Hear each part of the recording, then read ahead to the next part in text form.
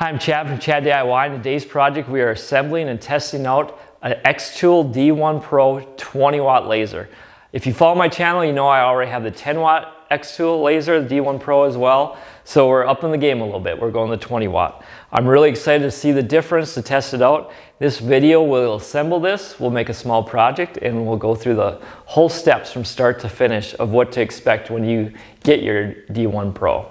Now, this is a great time if you're in the market for one of these tools. Starting today, xTool is having a huge sale on their website, and how you get to it is I'll provide my affiliate link down below, and it really helps the channel if you use that affiliate link. If you are interested in xTool product, you can buy all the products from the website, so it really helps the channel if you click on that link. You can save a bunch of money with their sales starting today. So let's get started on this build.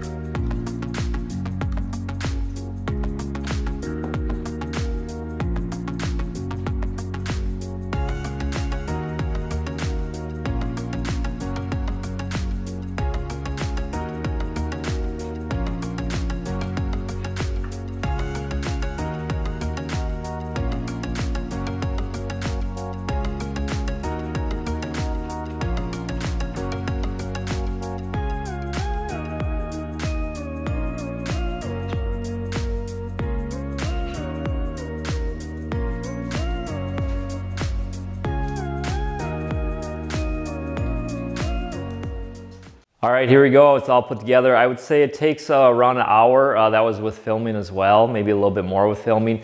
For you, it should probably take under an hour, so it's very easy to put together. I have to say the assembly instructions that xTool provides are excellent. I've put together a lot of things over the years. I don't know if I've ever had a better experience as far as following along to the instructions. Very few words, which is good.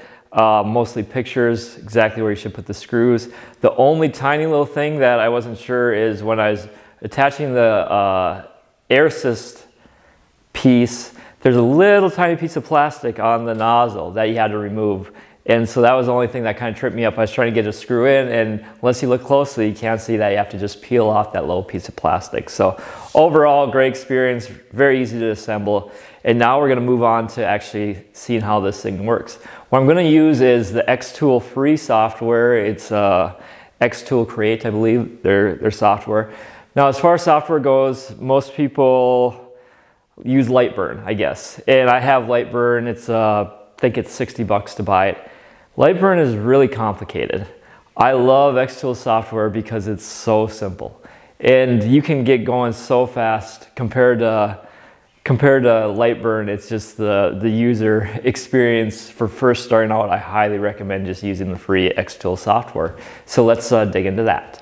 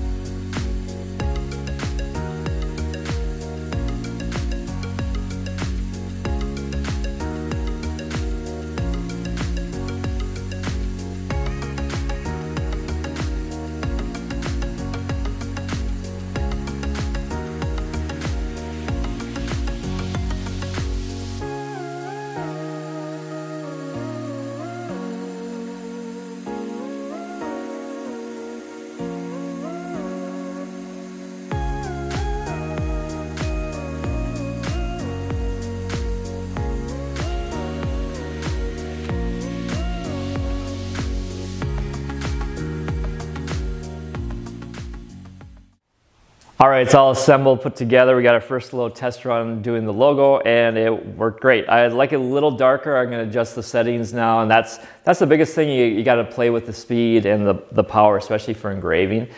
The settings for the actual cutting went terrific. I can go twice as fast as my 10-watt laser that I had before, which kind of makes sense. You're going up to 20, but the faster you can cut, and with the air assist, you can get cleaner edges. So that's a big thing. Where the 10-watt can cut just fine, it's just a slower process, and sometimes those edges are a little bit more charred.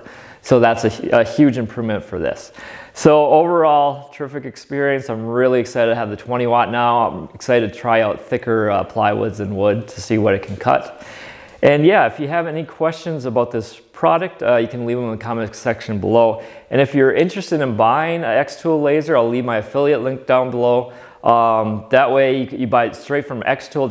You usually save money compared to Amazon. A lot of times like xTool will be actually cheaper than going to Amazon. So you use that affiliate link. It won't cost you any more money. It gives me a little kickback and it helps support the channel, which I really appreciate. So as always, I'll see you next time.